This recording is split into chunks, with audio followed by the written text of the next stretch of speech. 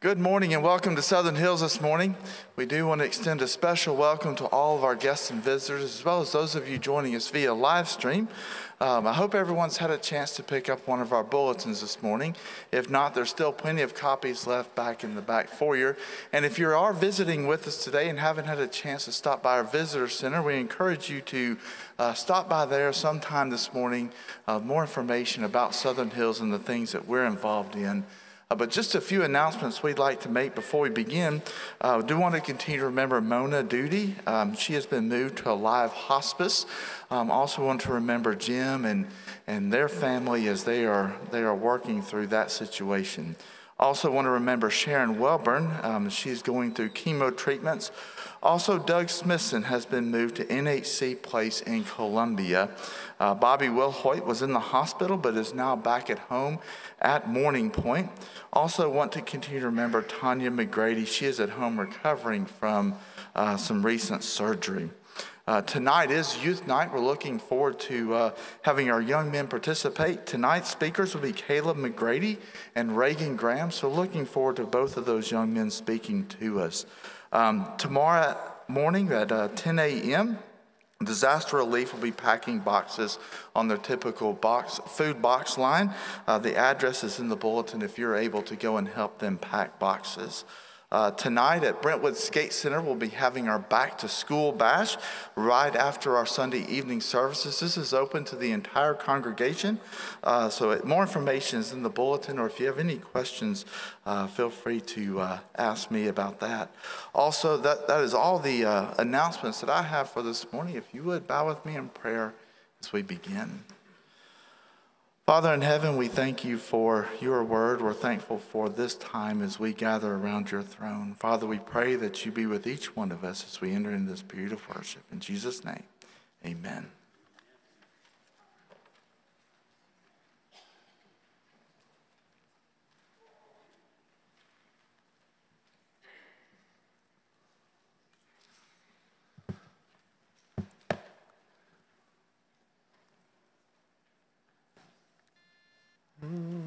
Let's all sing. Our God is an awesome God, he reigns from heaven above with wisdom, power, and love. Our God is an awesome God. Our God is an awesome God, he reigns from heaven above with wisdom, power, and love. Our God is an awesome God. Our God is an awesome God. Our God is an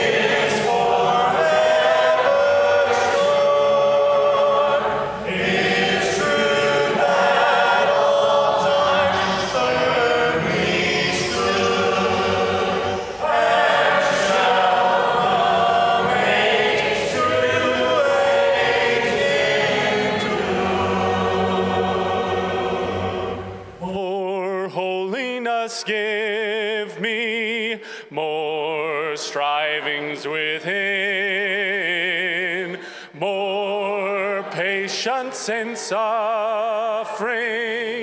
more sorrow for sin, more faith in my Savior, more sense of his care, more joy in his service, more purpose in prayer, more gratitude give me, more trust in the Lord, more pride in his glory, more hope in his word, more tears for his sorrows, more pain at his grief, more meekness and trial, more praise for relief, more purity give me, more strength to overcome, more freedom immersed, more longings for home, more faith for the kingdom, more useful learning, more blessed and holy, more Savior like thee.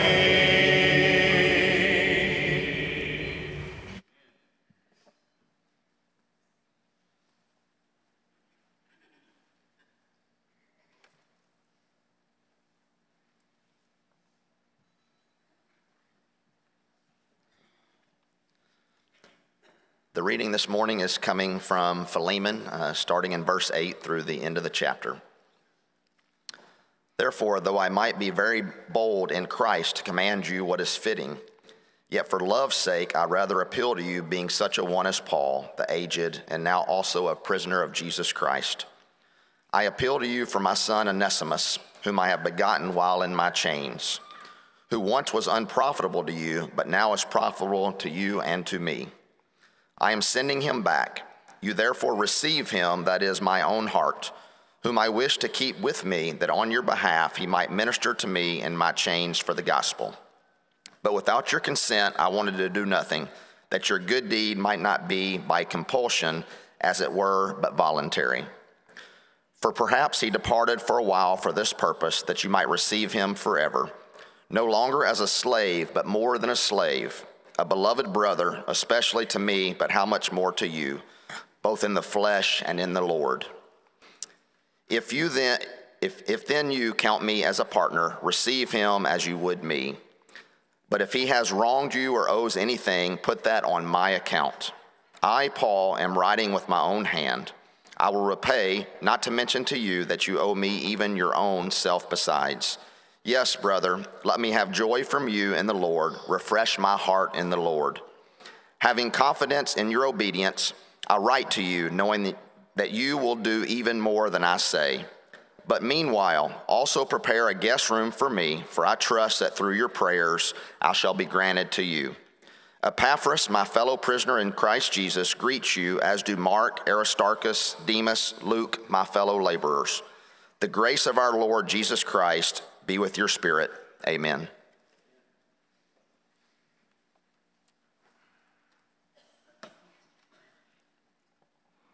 You may have noticed before the service we had slides up there telling everyone, all the members that are involved in teaching. And we want to direct your attention after service to the bulletin boards in the back that show all of our members that are involved in teaching at Sunshine School and in public school and in private school and in homeschool. I think you'd be surprised at how many people are involved in teaching our children. The elders want to to spotlight that and let you know about all those people, because we're proud of them and we pray for them. We want you to give them a pat on the back at what they do. It's a very noble thing that the people that teach our children and the elders want to honor that. So take a minute to pay attention to all the people at Southern Hills that teach. There's a lot more probably than you think. Let's pray. Father, we thank you for this service and the ability we have on the first day of the week to come together and worship you and sing praises and pray and look at your word and hear a lesson and observe the Lord's Supper. Father, we thank you for all those things. We thank you for the fact that we can come together as like-minded people and support each other and lift each other up. Father, we pray for our teachers and that noble profession that strives to impart wisdom to our children. We pray for each teacher, whether they're at Sunshine School or homeschool or in the public or private schools. We know, Father, their job is difficult and challenging. But Father, we know it's rewarding when they have success in teaching our children. Father, we thank you for them. We pray for your blessings upon them. Father, we ask you to be with them, and we ask you to help us remember what a good job they do.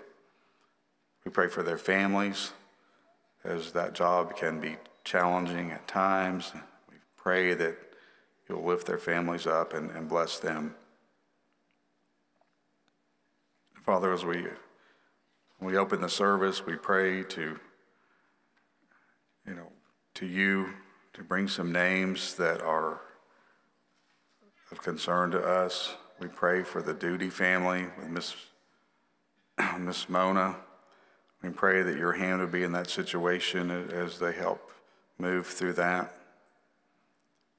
We love them and we pray for them. We wish you'd be with them. Father, we pray for Sharon Welborn as she continues with her treatments. We pray that she will continue to progress and that will go according to your will. She'll be healed. Father, we pray for Doug Smithson and Bobby Wilhoit as they work through their times in life. We know, Father, that they've had some challenges, and we pray for them. Father, we ask you to be with Tom McGrady after her surgery. We know, Father, she's had a time getting that scheduled, and we're grateful that she did, and we pray that it's gone well. Father, we know there are others here at Southern Hills that have medical problems or ailments that we haven't mentioned or that maybe aren't aware of everyone, and we pray for all those people that their bodies would be healed according to your will. Father, we pray tonight for our youth service. We pray for Caleb and Reagan that they will have a ready recollection of what they prepared to say, and our hearts will be tender and willing to hear their message. Father, we ask you to be with us during this service, that everything we do is according to your will. We pray for Garrett, like we did for Caleb and Reagan, that he will have a good recollection and we will be ready to hear the message he's come to tell us. Father, we are weak and sinful. Often we happily choose the things we would do and ignore the things you would have us to do. Father, we ask your forgiveness for those sins. We ask you to put us back on the straight and narrow path. We ask all this in Jesus' name. Amen.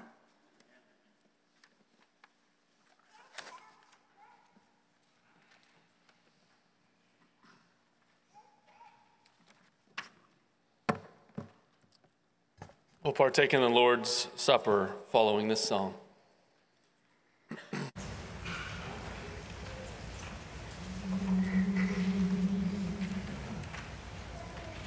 We gather here in Jesus' name. His blood is burning our living flame. For through the loving Son, the Father makes us one. Come take the bread, come drink the cup, come share the Lord. No one is a stranger here.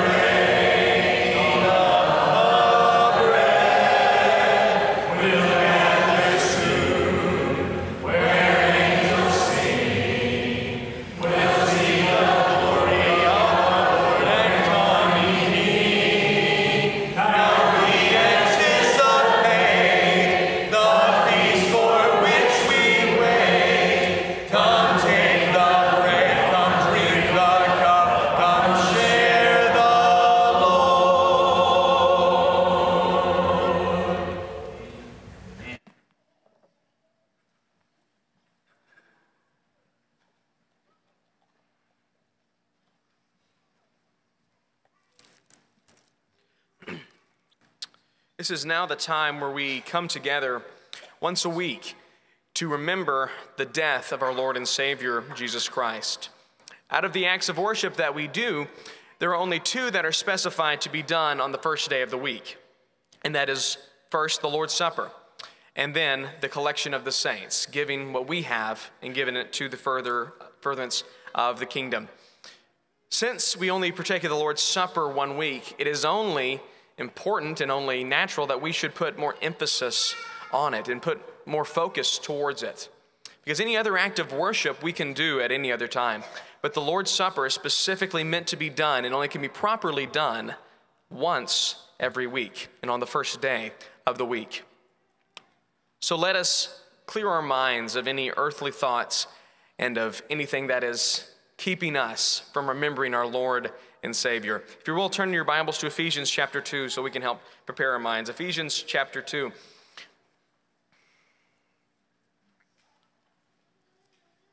We'll start in verse 1 and go to verse 10.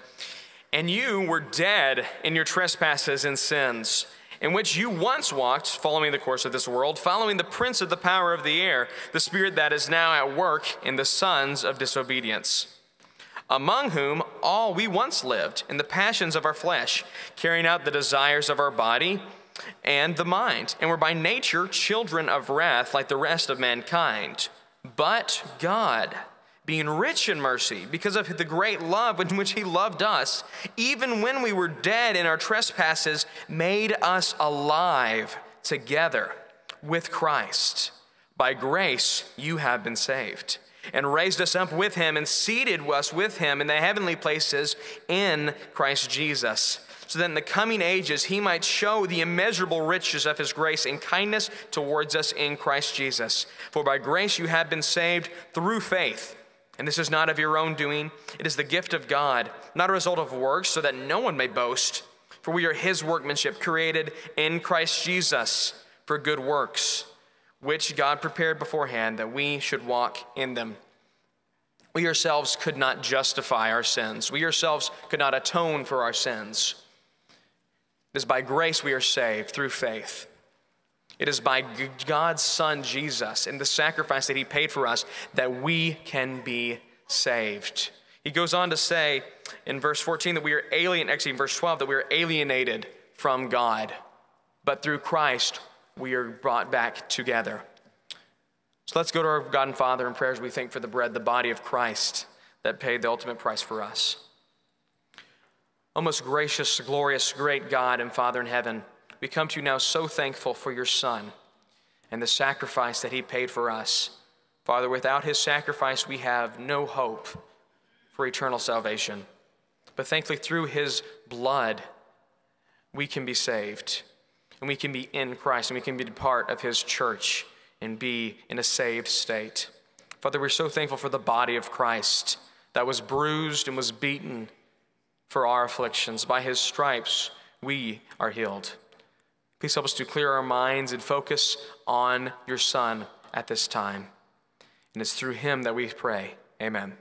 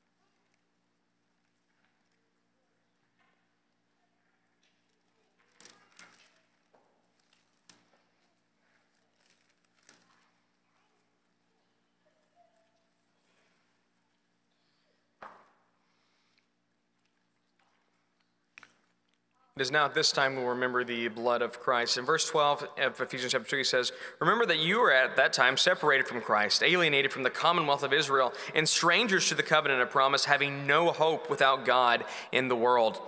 But now in Christ Jesus, you who were once far off have been brought near by the blood of Christ."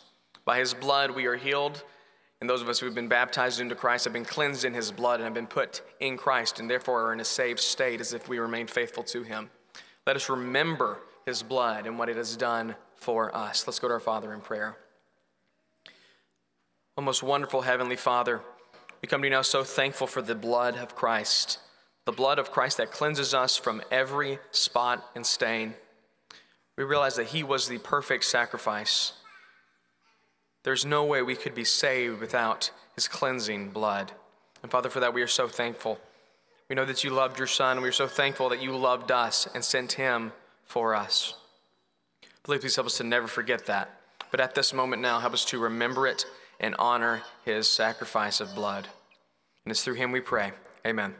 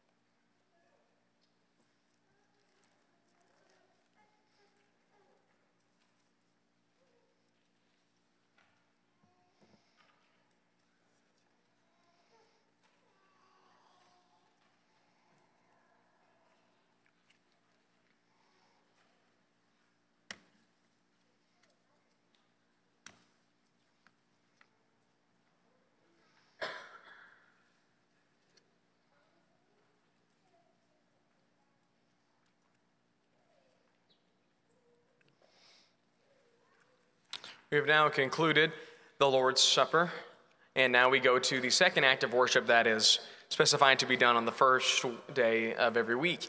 And this has been deemed an appropriate time by our elders to give. In 1 Corinthians chapter 16, starting in verse 1, it reads, "Now concerning the collection for the saints, as I directed the churches of Galatia, so you also are to do. On the first day of every week, each of you is to put something aside and store it up as he may prosper, so that there will be no collecting when I come." Here the Apostle Paul is telling us to give something to the furtherance of the kingdom, so there'll be no collecting. Now, there are many different ways to give in life. We can give of our time, we can give of our service, but here we are directly told to give how we prospered, by our money. Now, God doesn't need our money, but he wants us to give in a cheerful heart. He wants us to be a giving people. So please give in a cheerful way to the furtherance of the kingdom. Let's go to our Father in prayer. Most gracious God and glorious Father in heaven, we can be now so thankful for the blessings that you shower upon us. Father, here especially in Williamson County, we are exceptionally blessed to be a people where jobs run abundantly. Father, please thank you for giving us a place where we can live in a way that is comforting, in a way that is nice and leisurely. Father, please help us to never take that for granted. But Father, please, most importantly, do not let what we have block our love for you, and help us not to be a stumbling block for us. Help us to understand that everything we have on this earth is only because you have let us have it, and that it will all perish one day. Father, please keep our hearts tender and in a giving way. Please help us to give of our time and of our service. But Father, right now, please help us to have the hearts to give from what we have prospered. Father, please help us to never take you for granted. And thank you for all the blessings you shower upon us. And it's through Christ we pray. Amen.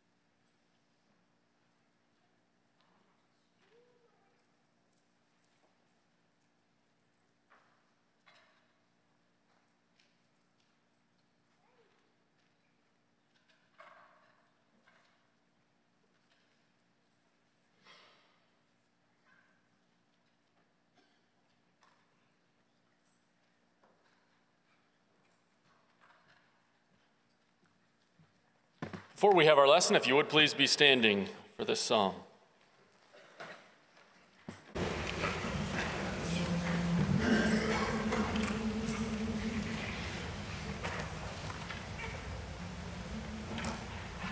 In the field of wisdom, rain and true, in the fire of I would dare and do, spend my days singing my praise, all the journey through, let me live close to thee each day. Let me live close to thee. Take my hand, lead me all along the way. Let me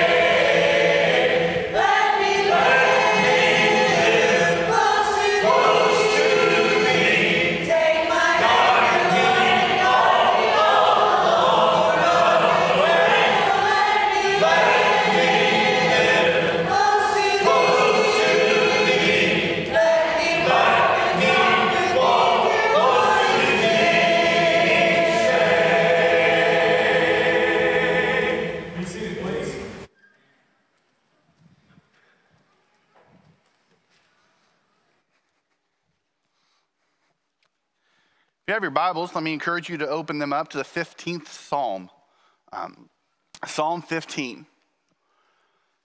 And as you're turning there, I want you to think about the presence of God.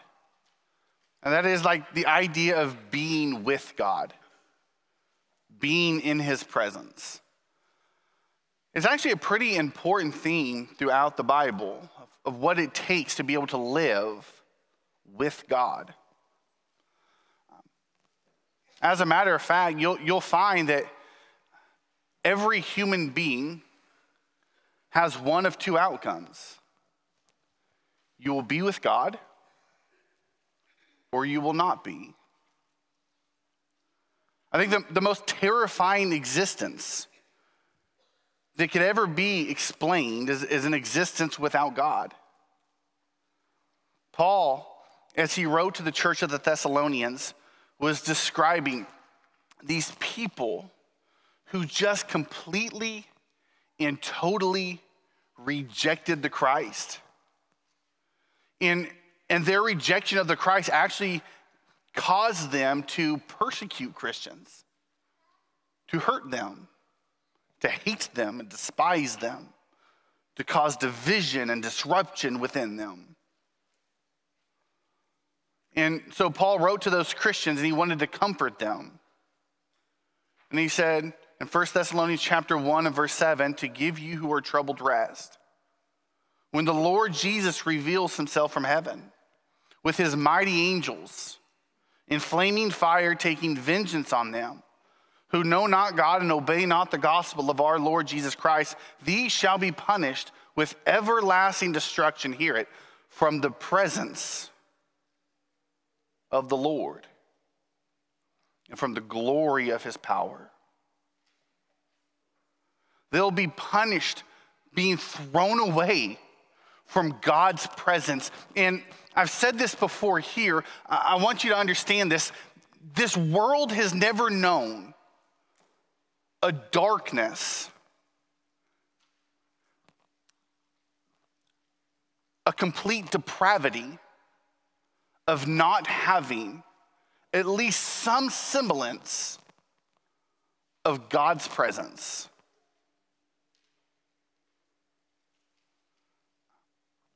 Terrifying. On the other hand, that's certainly not the outcome of everybody. Not everybody rejects God. Not everybody says, God, I don't want to be with you. I mean, at the end of the day, those who don't want to be with God will be thrown away from his presence and they will have to deal with that outcome. But some people want to be with God. And to them, John describes this ending that is fascinating. I wish I could see what John saw in Revelation 21, where he describes this new heaven and new earth descending out of heaven. And the voice that he heard calling from heaven. In Revelation 21 and verse 3, he says, he heard a loud voice calling from heaven, saying, behold, the tabernacle of God is with men, and he will dwell with them.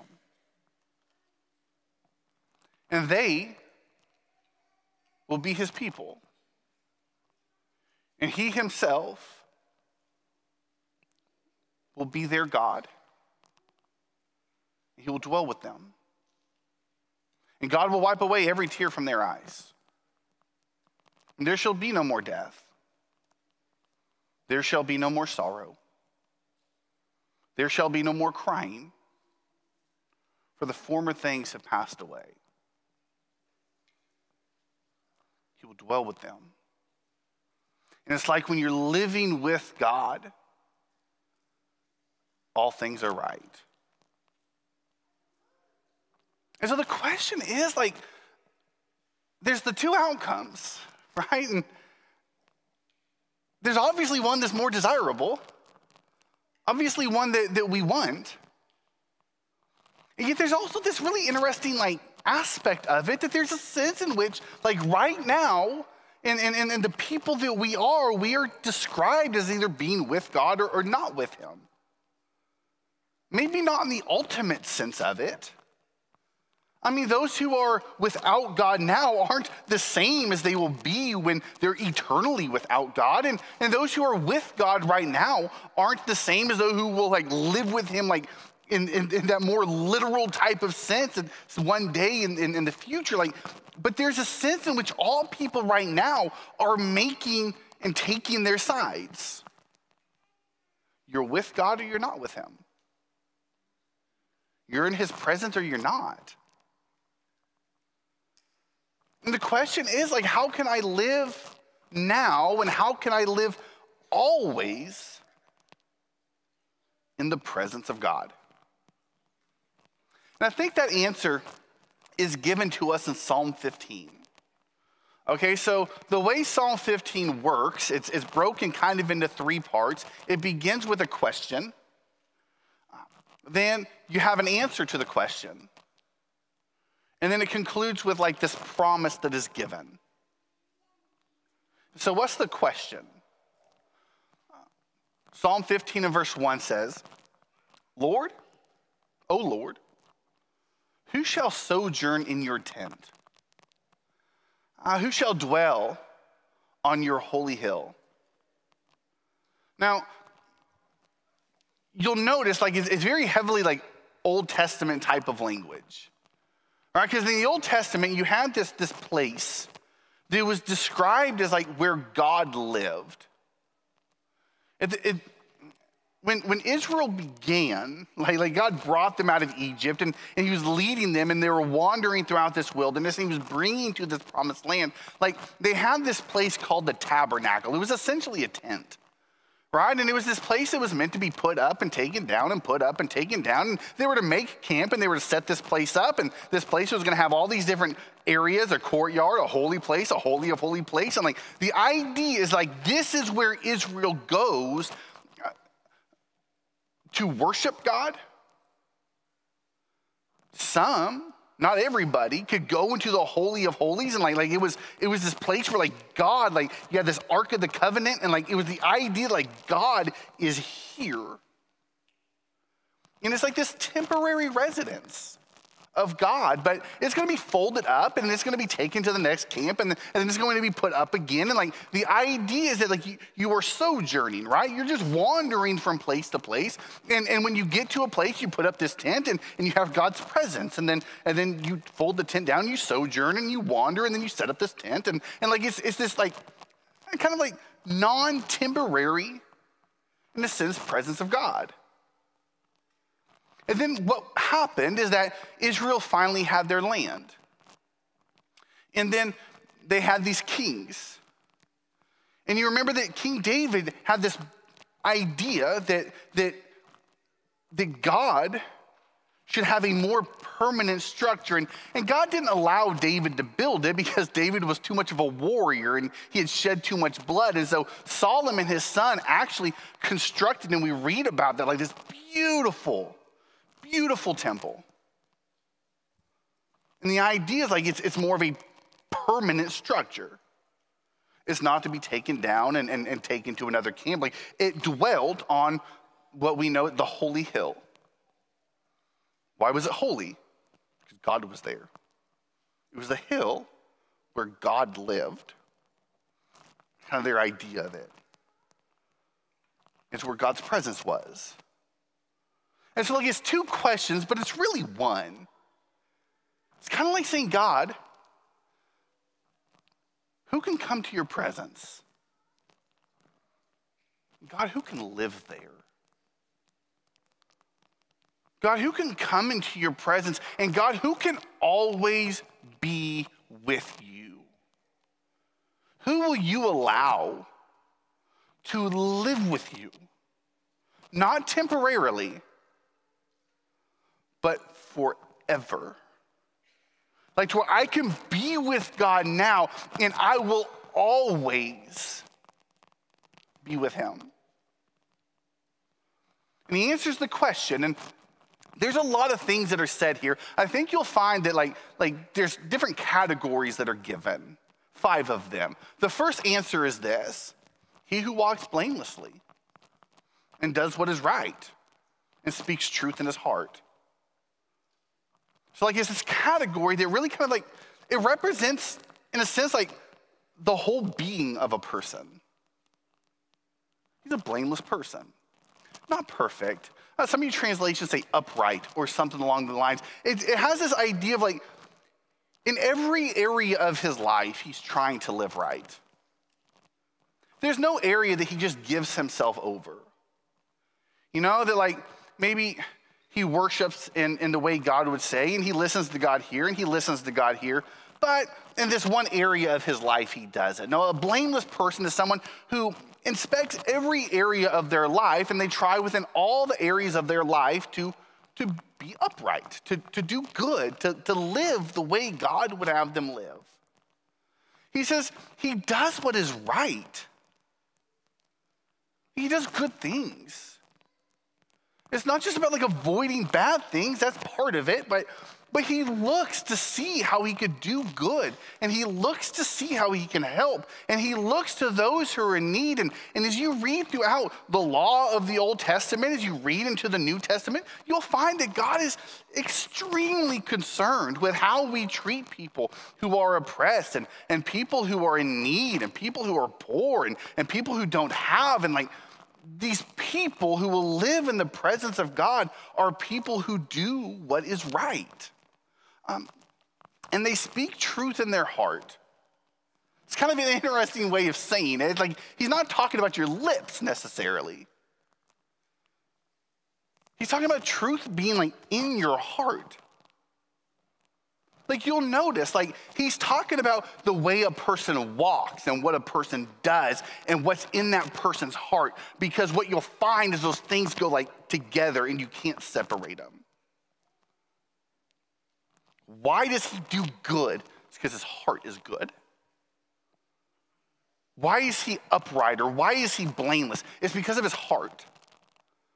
God's not concerned with like just going through actions. Like, he wants us to be good and pure in heart. And when our hearts are right, and when our hearts hold on to truth, and our hearts want what is good and right, like, let that overflow into your actions. Let that be what motivates you in the way that you live. It's the purity of heart, the truth of heart that you hold within you that flows out, and that's why you act the way you act. And God says, those people will live with me. Those people can be in my presence. He deals with how we like interact with others, who does not slander with his tongue and does no evil to his neighbor, and takes up nor takes up a reproach against his friend. So like, he's not someone like those who live with God, you're not going to find them like speaking evil things about other people.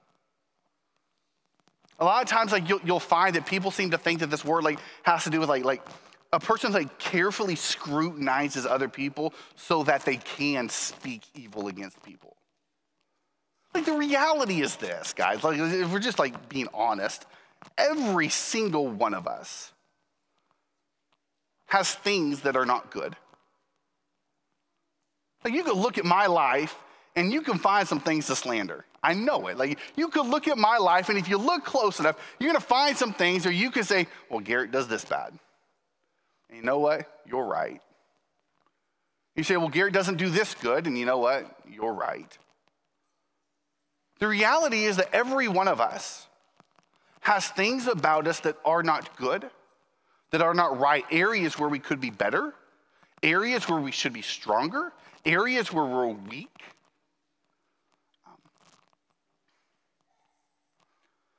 And so it's not like, I think sometimes people feel like if they're accurate in their statements, if they're telling the truth, they can talk bad about people.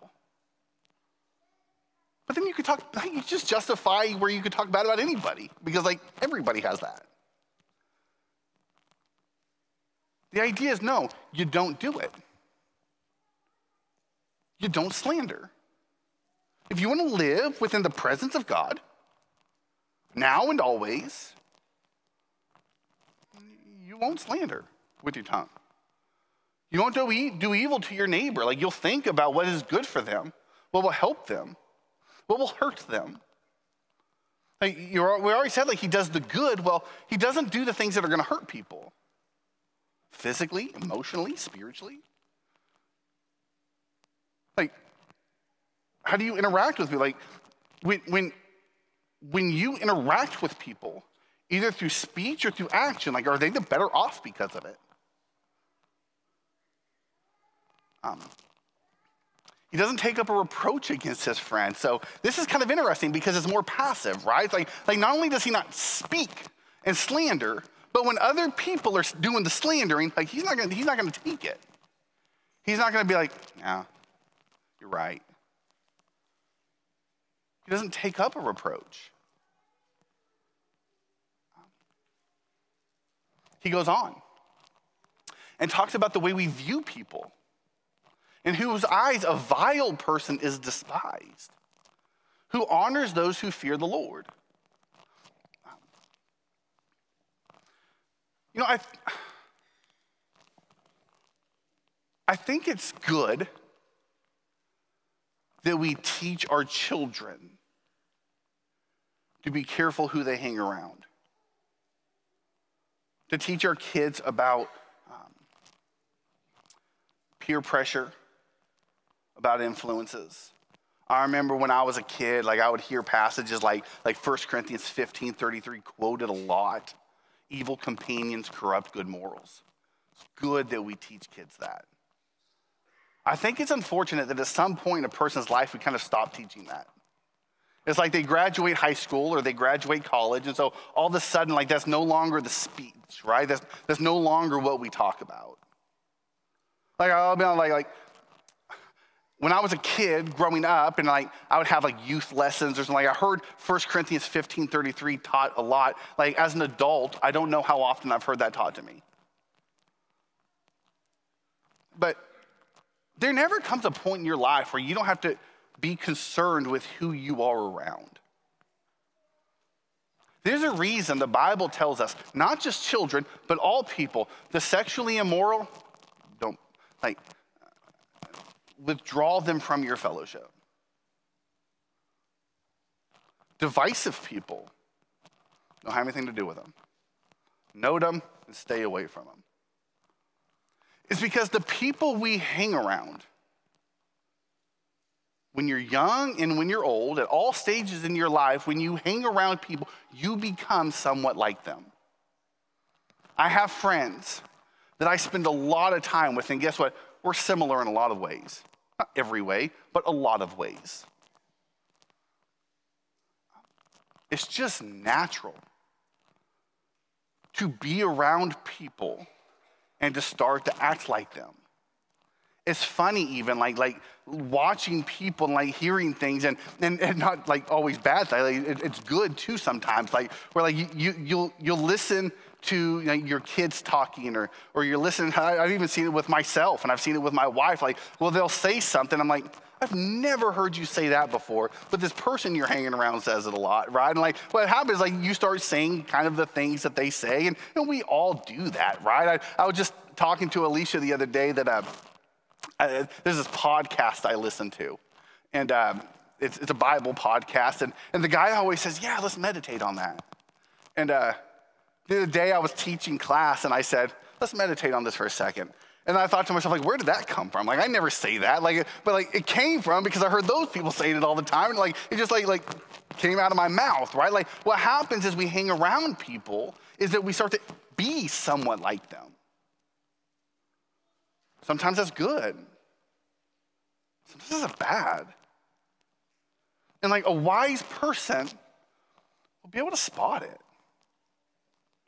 There are people who are not good to be around, who are vile, they're immoral, they're divisive, they're the slanderers and the people who do evil, like the things we've described before.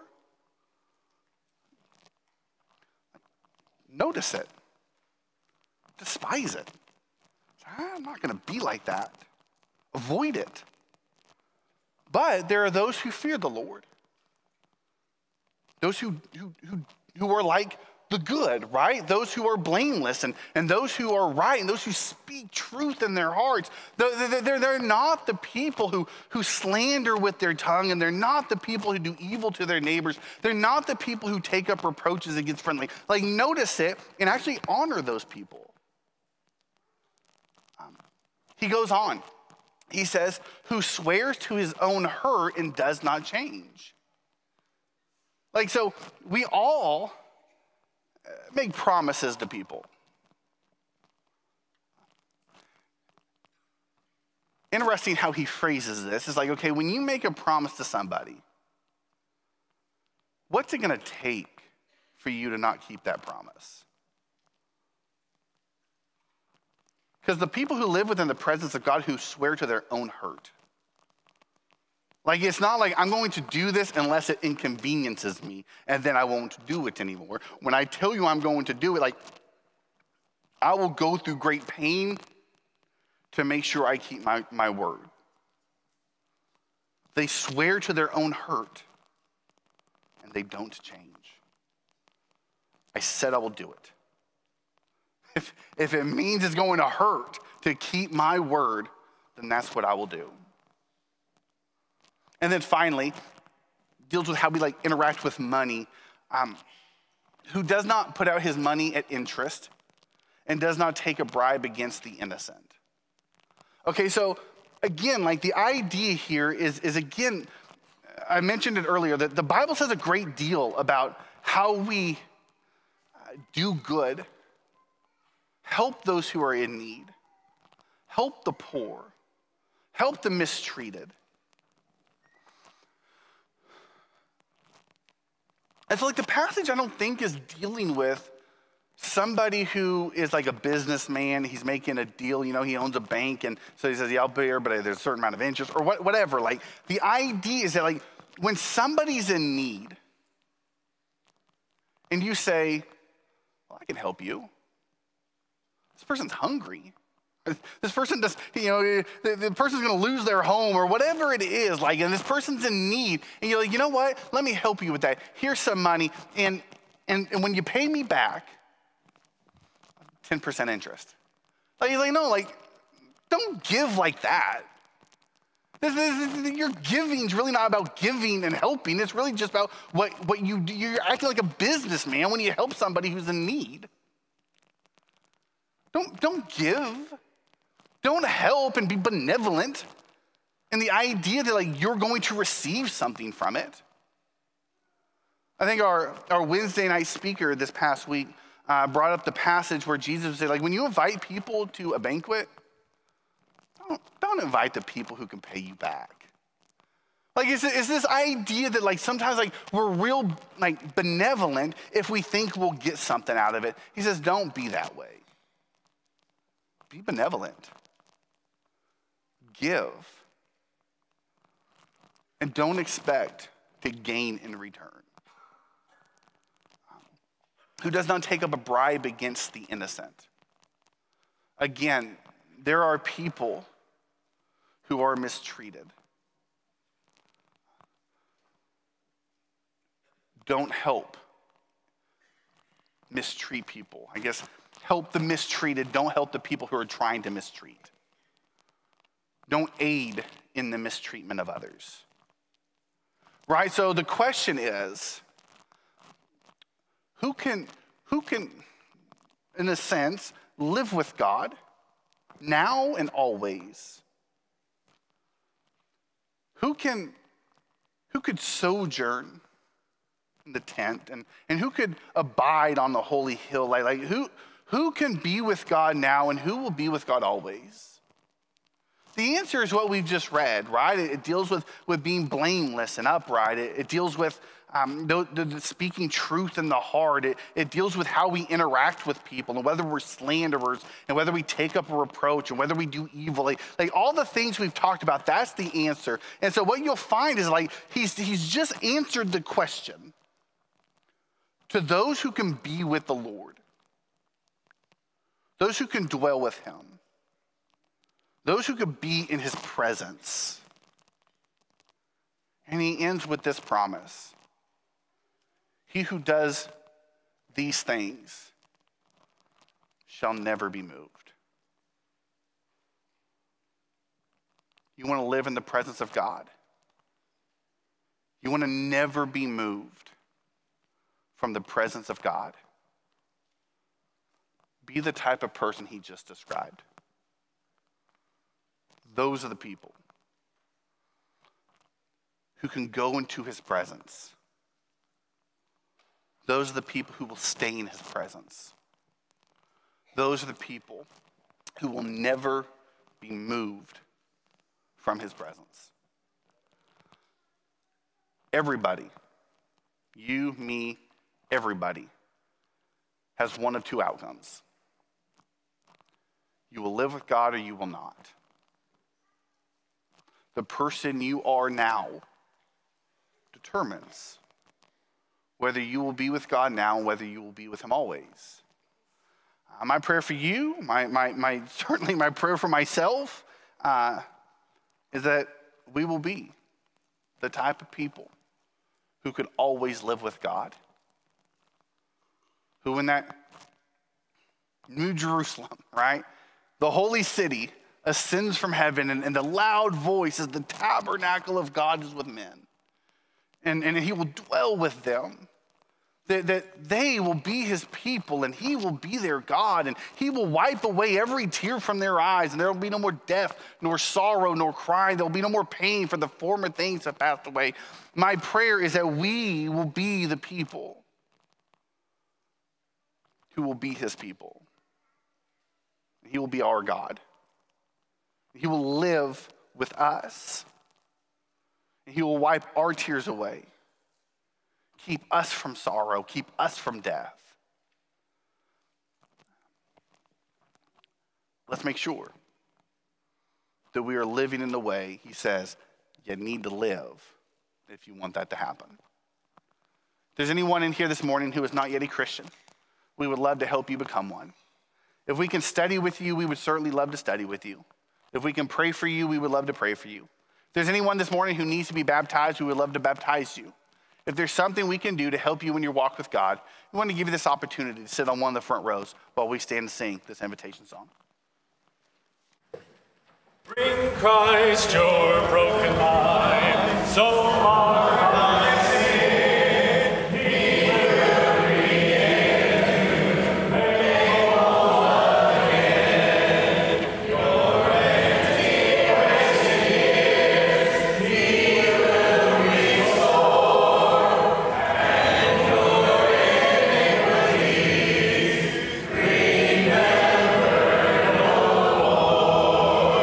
Bring in your every care, big, great, or small, whatever troubles you, oh, bring it all.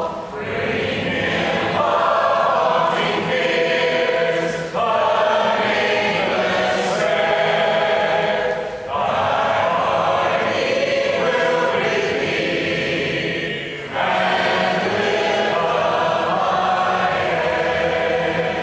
Blessed Savior of us all my needs met.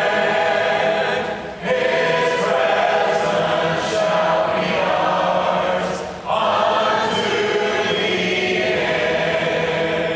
Without him life would be how dark, how drear, but with him morning breaks, and heaven is near.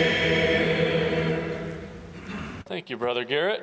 We're thankful that each one has made a decision to worship with us this morning. We'll be meeting again this evening at 5 p.m. After this closing song and prayer, we have Bible classes. We'd love for everyone to stay and be with us. We'll sing one final song, verses 1 and 3.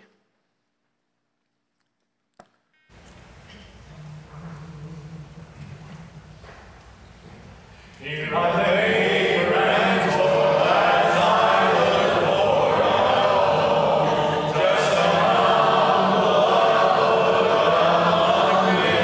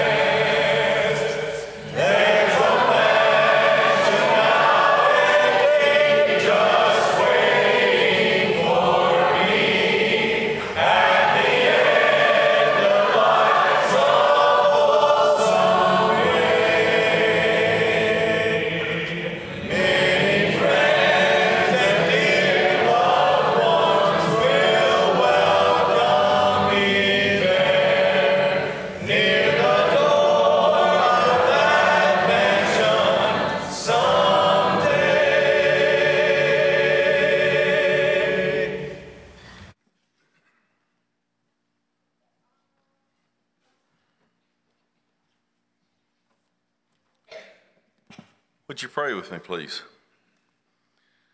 Dear Heavenly Father, we humbly bow before Thee this morning. We thank Thee that You've afforded us the time to come together as Christians and study from Your Word and hear and participate in songs of praise and hymns and offer prayers unto Thee. We're very grateful that we live in a country that's in a way that we can do this without fear from our government that blocks us, that we can come here in safety. We pray for the men and women who are missionaries throughout the world today that will be carrying Your word to people and do so in fear of their lives. We ask Thy blessings upon them and bless their efforts that they may be fruitful. We do want to remember the duties in our prayer this morning. We ask Thee to be with them and continue to be with Sharon Welburn and Tanya McCready and Mr. Smithson.